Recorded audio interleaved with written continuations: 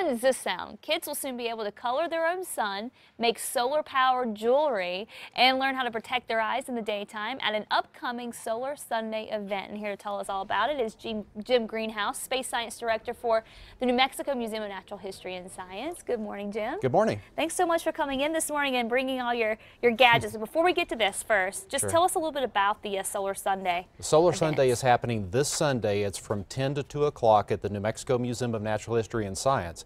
This is a great day to come to the museum because not only do you get to see all the exhibits and planetarium shows and Dinah Theater programs, but everything that I'm going to talk about with Solar Sunday is included. So, is it outdoorsy or outdoors? I mean, part of it is outside and part of it is inside. Cool.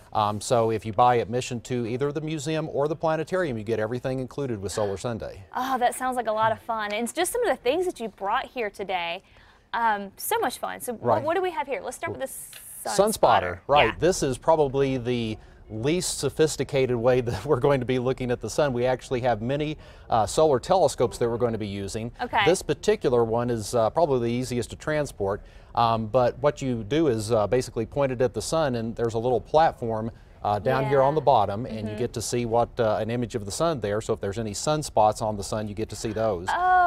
But we'll actually have other ways of looking at the sun as well. We have specially filtered telescopes that can actually show you flares and prominences and filaments and other features of the sun, and that's going to be happening in our observatory. This is cool. So whenever the transit of Venus, happened, is this something that you would have seen? This was one of many ways in which you could have seen it, yes. Okay, that's very neat. So you can see actual sunspots, and then there's all the other stuff that you're talking about, solar flares. Right. And lots of other features on the sun, but we also have a way that you can find out about the power of the sun. Yes. And I am going to get you to make a solar bracelet. Okay. So take that. A little twisty tie thing and then here. pull one of each of those beads out of each of those containers and feed them through there. Okay. And make yourself a bracelet.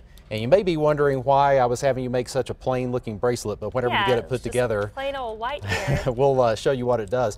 While you're getting that put together, I'll also talk about we are going to let you make a pocket sundial. You start off with a piece of paper like this, and we'll show you how to put everything together so that you can make your own sundial. Okay. And we'll also be talking about the power of the sun and how it changes during the year and how the seasons change.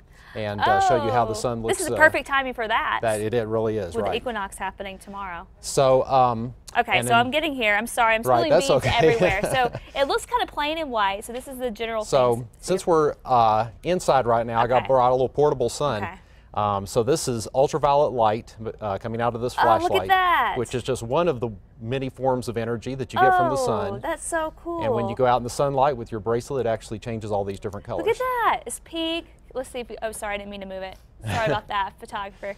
Okay, here we go.